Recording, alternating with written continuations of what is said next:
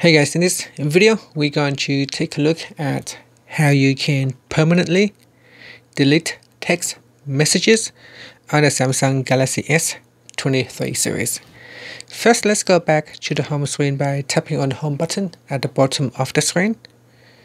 And on the home screen, open up the text messages app. Next, go to the messages list and then touch and hold on the text message that you would like to permanently delete.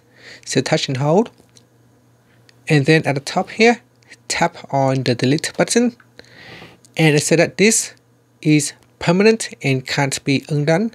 So tap on the delete button and that's it. Now it's gone and you won't be able to get it back on your Galaxy S23 series. Finally, you can tap on the home button to go back to the home screen. Thank you for watching this video. Please subscribe to my channel for more videos.